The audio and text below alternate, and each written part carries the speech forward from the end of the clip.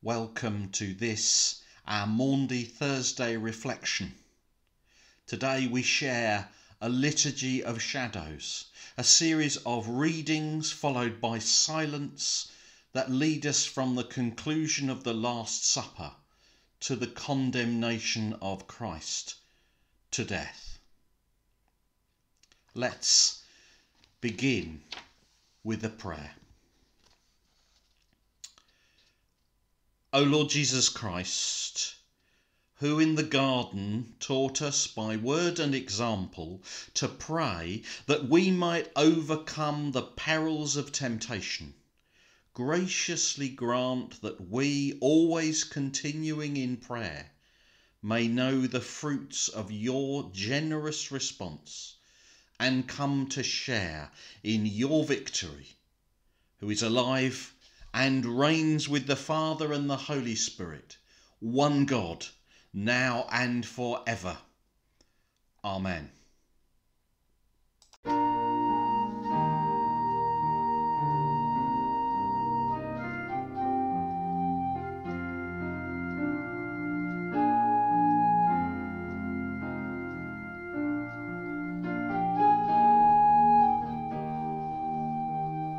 Such love, pure as the whitest snow, such love, weeps for the shame I know, such love, paying the debt I owe. Oh, Jesus,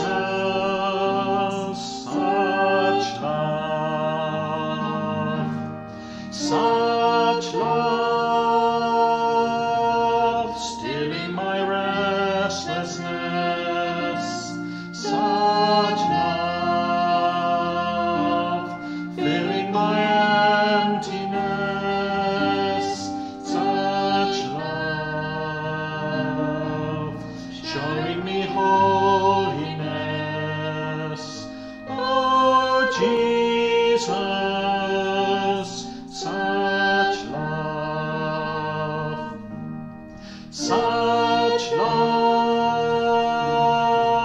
springs from eternity, such love streaming through history, such love, fountain of life to me. Oh, Jesus, such love.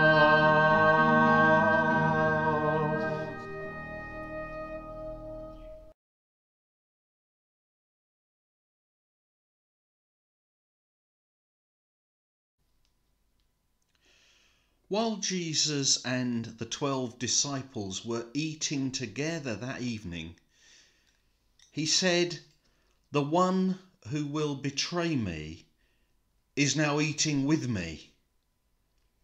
This made the disciples sad, and one after another they said to Jesus, "You surely don't mean me." He answered, "It is one of you 12 men who is eating from this dish with me. The Son of Man will die, just as the scriptures say, but it's going to be terrible for the one who betrays me. That man would be better off if he had never been born." Lord, have mercy. Christ, have mercy.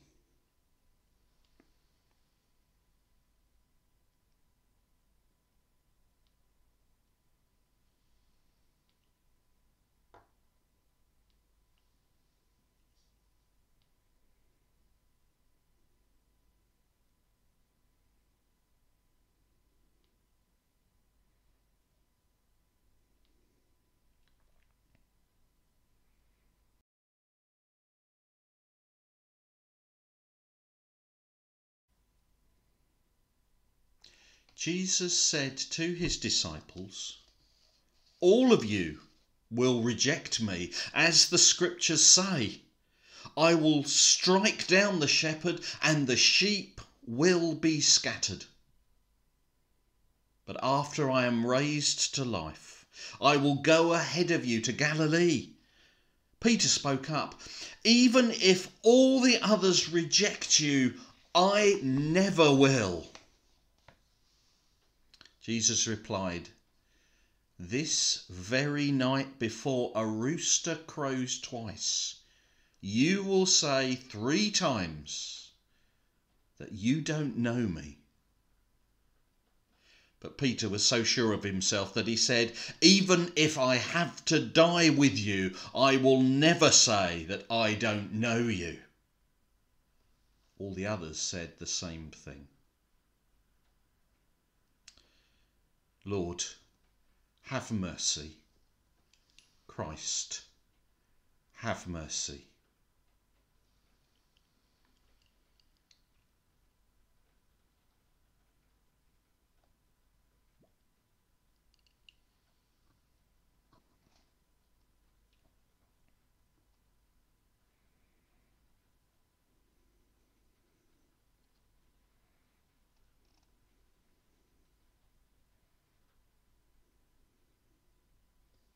Go to dark Gethsemane,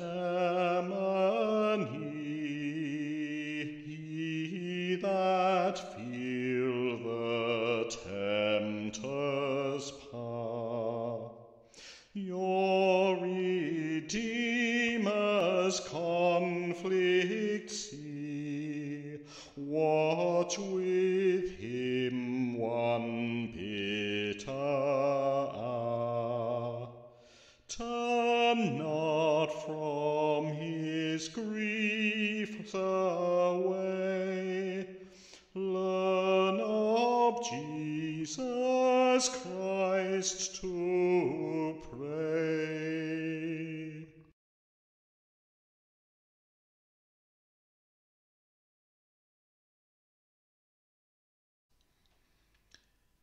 Jesus went with his disciples to a place called Gethsemane, and he told them, "Sit here while I pray." Jesus took along Peter, James and John. He was sad and troubled and told them, "I'm so sad that I feel as if I'm dying. Stay here and keep awake with me." Jesus walked on a little way.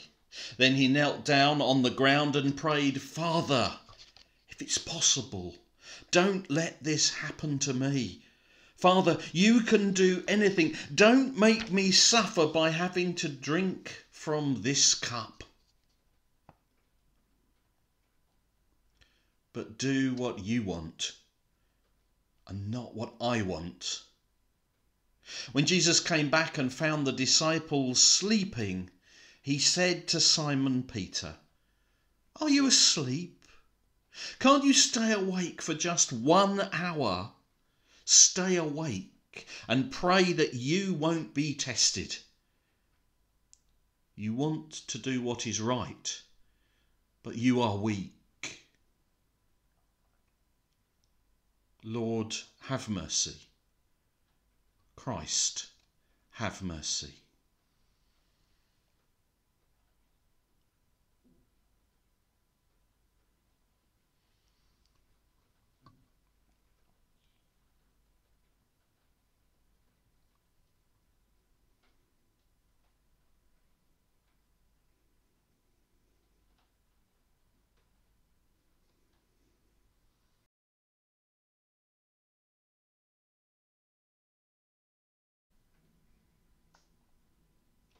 Jesus went back and prayed the same prayer.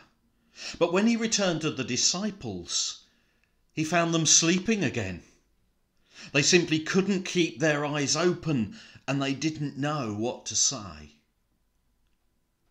When Jesus returned to the disciples the 3rd time, he said, "Are you still sleeping and resting?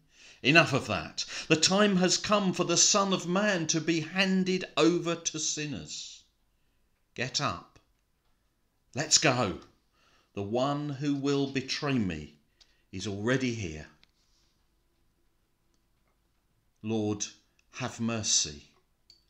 Christ, have mercy.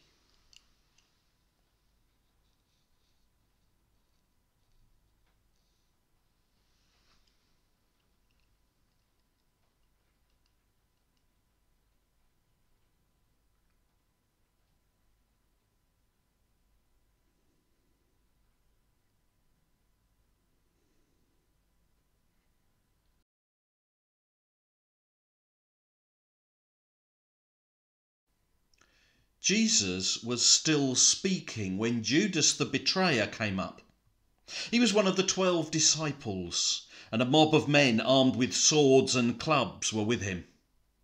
They'd been sent by the chief priests, the nation's leaders, and the teachers of the law of Moses.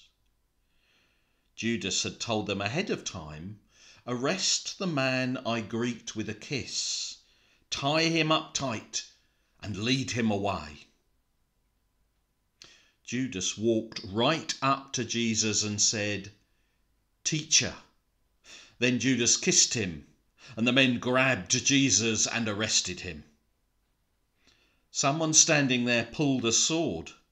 He struck the servant of the high priest and cut off his ear. Jesus said to the mob, "Why do you come with swords and clubs to arrest me like a criminal? Day after day I was with you and taught in the temple, and yet you didn't arrest me." But what the scripture says must come true. All of Jesus' disciples ran off and left him. Lord, have mercy. Christ, have mercy.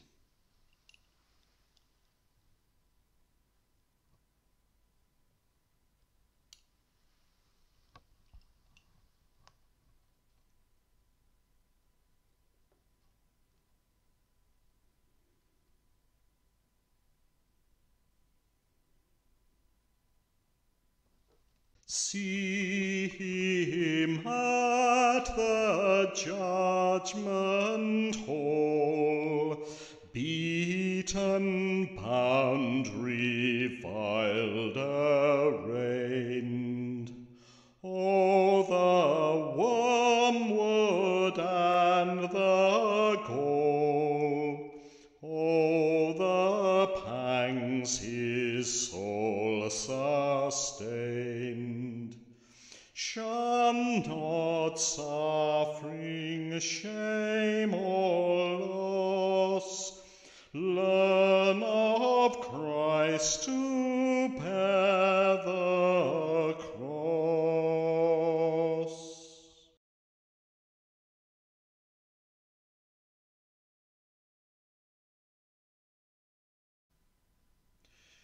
Jesus was led off to the high priest.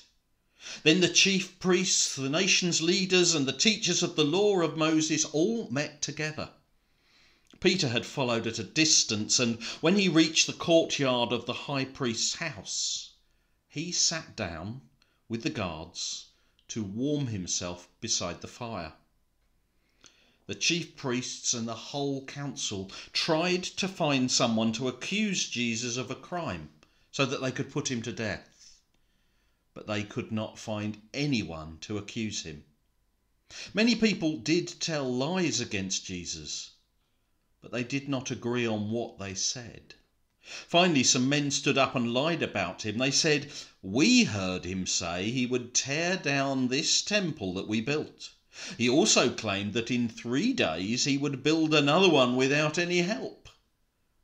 But even then, they did not agree on what they said.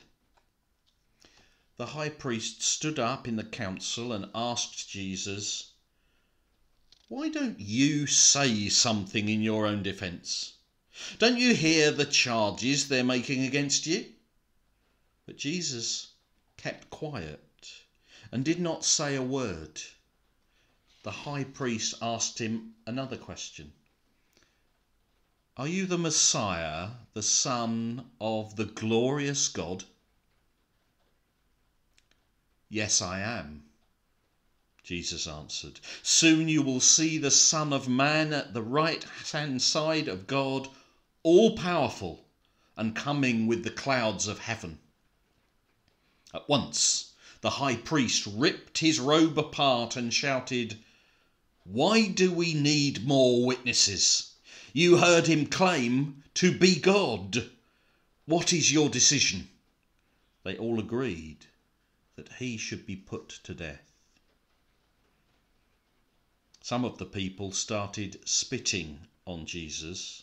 They blindfolded him, hit him with their fists, and said, "Tell us who hit you." Then the guards took charge of Jesus and beat him. Lord, have mercy. Christ, have mercy.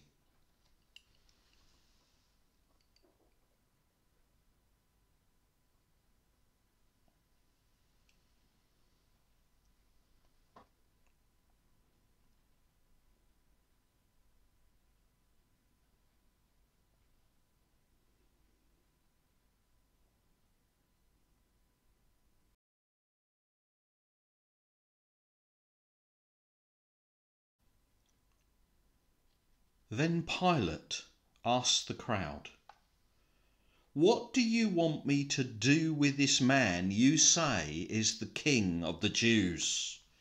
They yelled, "Nail him to a cross!" Pilate asked, "But what crime has he done?"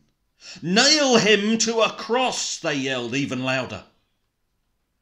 Pilate wanted to please the crowd, so he set Barabbas free. Then he ordered his soldiers to beat Jesus with a whip and nail him to a cross. The soldiers led Jesus inside the courtyard of the fortress and called together the rest of the troops. They put a purple robe on him, and on his head they placed a crown that they had made out of thorn branches. They made fun of Jesus and shouted, "Hey, you King of the Jews!" Then they beat him on the head with a stick. They spat on him and knelt down and pretended to worship him. When the soldiers had finished making fun of Jesus, they took off the purple robe.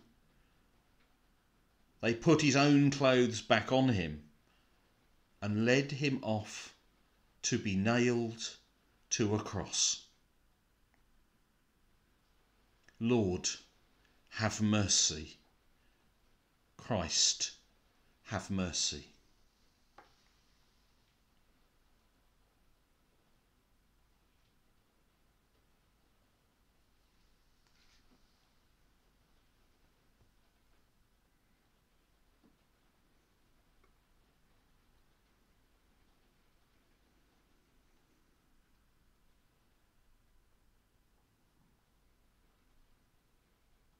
Calvary's mournful mountain climb, there adoring at his feet, mark that miracle of time, God's own sacrifice complete. It is finished, hear him cry. Learn of Jesus Christ to die.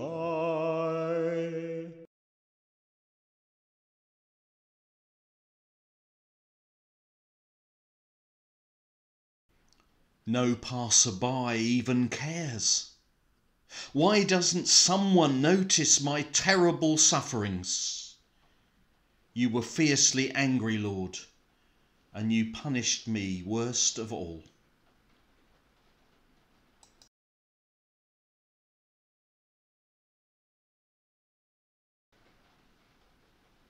In the beginning was the one who is called the Word. The Word was with God and was truly God. From the very beginning, the Word was with God. And with this Word, God created all things. Nothing was made without the Word. Everything that was created received its life from him, and his life gave light to everyone.